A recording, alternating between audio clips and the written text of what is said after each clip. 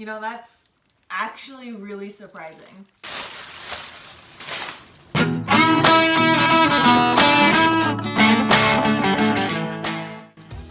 actually pretty nervous about this video, but today we're going to cut open my old sleeping pad. And we're gonna see what's inside. I noticed when I was on trail, when I held it up to the sun, I could see like spots on the inside. We're gonna open up, we're gonna cut it up. I have some scissors on my sleeping pad. I'm hoping it's not gonna be too gross, but I have a feeling it's gonna be really gross. So let's, without further ado.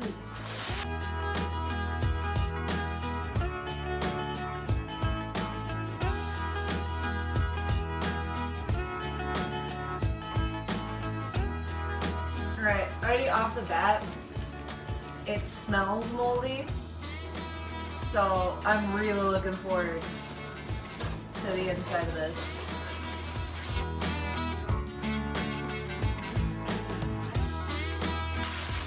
Let's see what's inside this.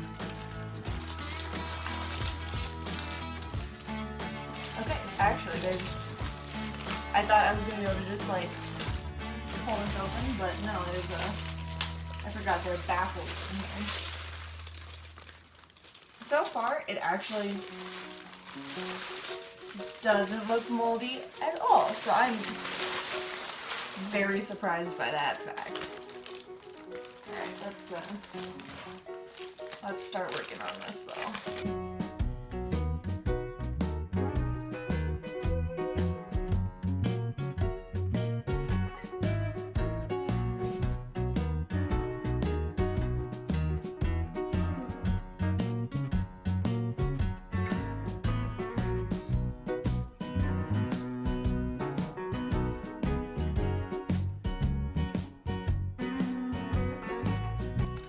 You know, that's actually really surprising.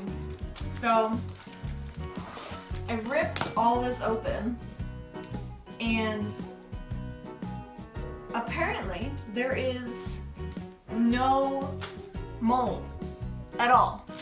I think what I was seeing, this is what the inside looks like. It has these fabric baffles with this foil film on the inside. So you can see how like the foil is like rubbed off on some parts of the plastic. So some of it is perfectly nice and reflective like this, and then as it gets towards the ends, you can see how you can see my shirt through it. It gets worn off. So I think what I was seeing was actually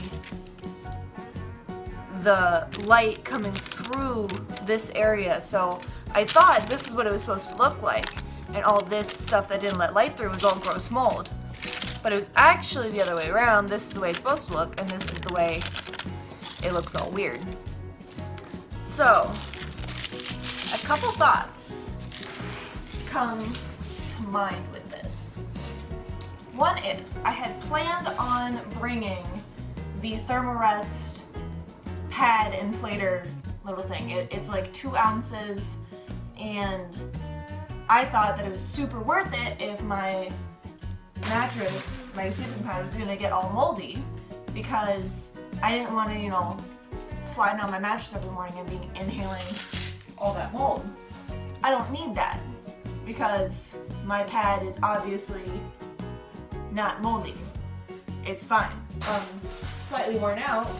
It is a little disconcerting that, well, that's point 2. The point 2 is that this pad only got used from the border to Mammoth Lakes, and I didn't even hike all of that. I skipped some 200 miles. So this is only like 600 miles of hiking, and it got pretty beat up. Well, not really. I mean, it's perfectly fine. But on the inside, the foil was kind of worn out. There are like some spots in here, but I think that's just like dirt that's been rubbed in because my pad is really dirty. And It does vaguely smell like a basement, like it does have like a little bit of a musty, moldy smell. So, I think the sleeping pad inflator is definitely not necessary. I actually ordered it today, so I'm gonna go and cancel that as soon as I'm done with this video.